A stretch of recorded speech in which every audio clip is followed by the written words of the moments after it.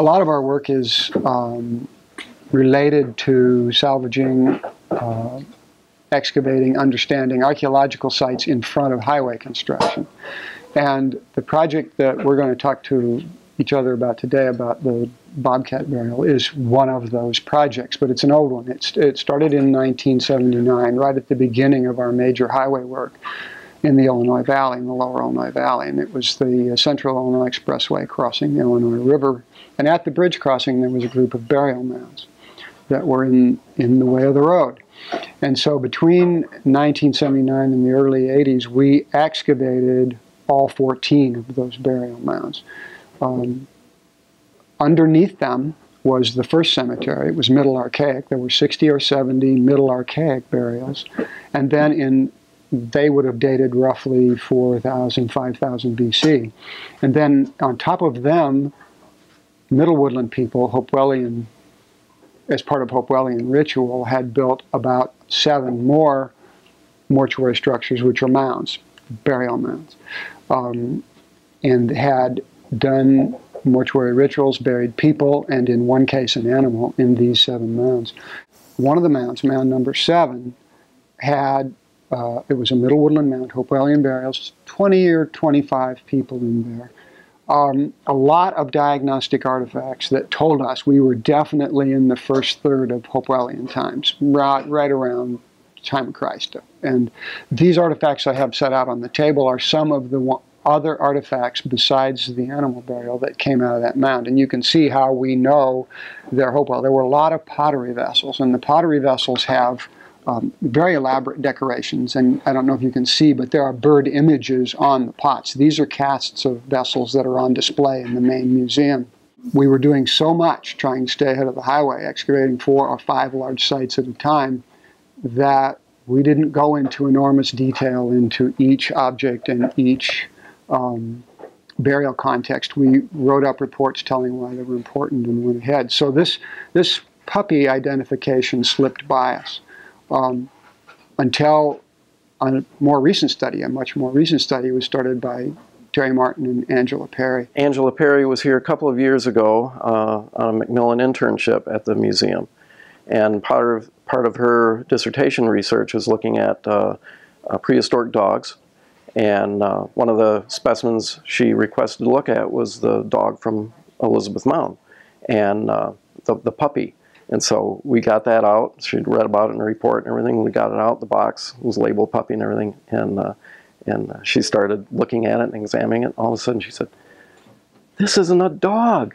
And I came out of my office. I said, "What do you mean?" And she said, "It's not a dog." And we looked at it, and sure enough, the teeth and everything, and said, "It looks more like a cat." And so that's where we realized that we needed to reanalyze the whole thing. So we went through, there's over 250 individual bones with this burial. And so got this out, and first of all verifying that it is a cat instead of a dog. And then if it's a cat, what kind of a cat? Is it mountain lion, bobcat, domestic cat? We knew it wasn't a domestic cat because that was something that came over with the Europeans. So when we started looking at these, fortunately, given the reference collections we have at the State Museum, we were able to find a juvenile bobcat that is identical in age to the one from Elizabeth Mound. And it's, best we can age it, it comes out between 4 and 7 months of age, and with deciduous teeth, some of the teeth still erupting, and we can see that from the specimen here, and then comparing it with the archaeological specimens, it's identical age. There's another layer to this taming and domestication issue, which is important to us as anthropologists. It may not relate to the animal so much as to how it got in the burial mound. For instance, so what if some child loved that bobcat? That doesn't put you in a Hopewellian mortuary that is very highly structured, that has stringent rules of who goes where, what they get buried with, what kind of rituals you go through. You don't even see infants or very young children in these mounds. I mean, you're a human after a certain point and you go in the mounds. pretty much full populations. We've done studies of the populations. You're not leaving out anybody except very young children. So how does a bobcat get into a mound? And I'm not going to answer that question. I'm just going to say it means that there can be ascribed status. And that's an anthropological term that very seldom crosses species. We can get ascribed status to humans, but having that status transferred to an animal, some creatures can be very important because the people believe they're very important. And I think more than one person. I don't care how one person felt about this animal, it wouldn't have got it in that mound.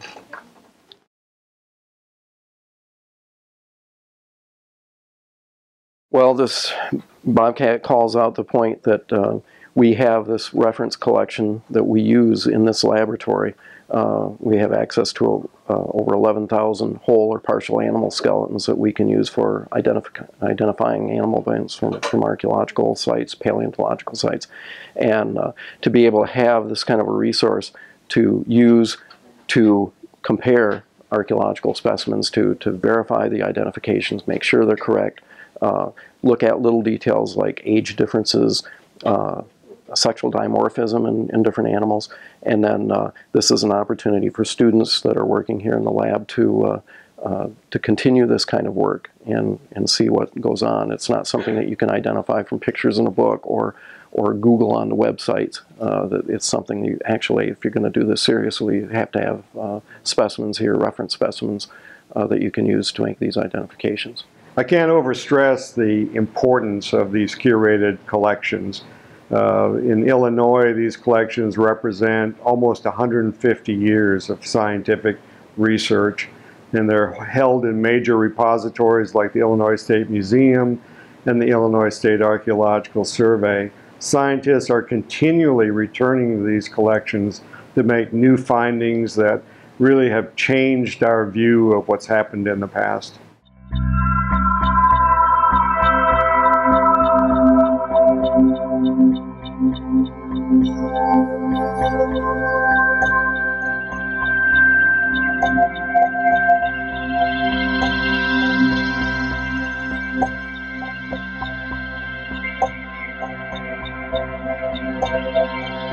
This has been a production of the Illinois State Archaeological Survey.